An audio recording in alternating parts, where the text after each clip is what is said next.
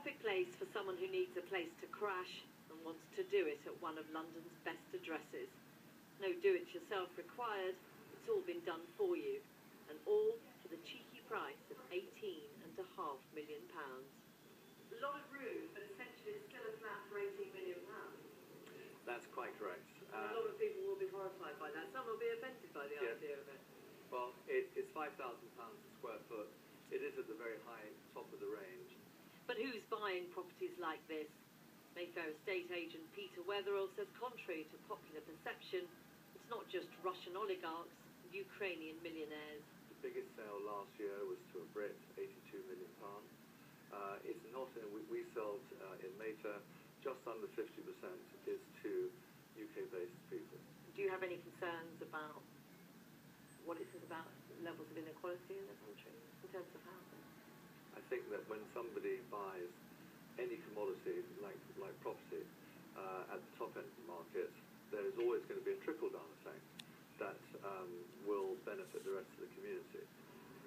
The price of the penthouse flat at this block in One Hyde Park in Knightsbridge made front-page news today. It's just been sold for £140 million, breaking all purchase records for a flat in London. Property prices are now rarely out of the news.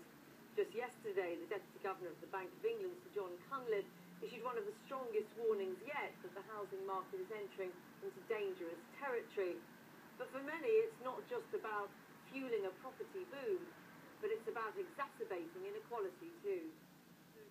IT specialist Gary Kymak says he and his wife could only afford to part buy a flat under a shared ownership scheme.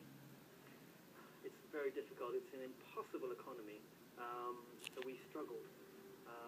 We found that with two good salaries, professionals, my wife and I both professionals, we couldn't approach any respectable property. Multi-million-pound apartments may be the stuff of dreams, but campaigners say they add to a harsh reality for many desperate for somewhere to live. Far too many very expensive properties in London are being bought specifically for their investment potential and are lying empty. That has an effect right the way through the market.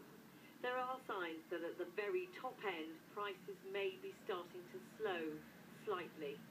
The agents for this flat say there's no doubt it will sell very quickly. Jackie Law. Now, all this week we've been